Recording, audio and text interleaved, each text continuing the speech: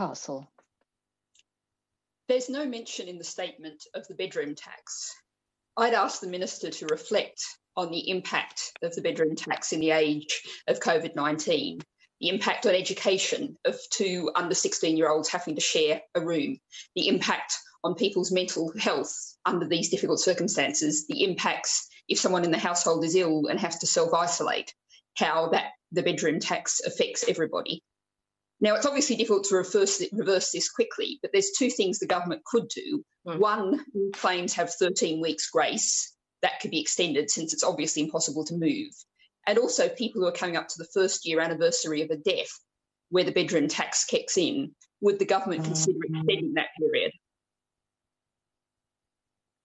I know we haven't got any plans to change the bedroom tax, but I will take those 2 issues that she brings forward.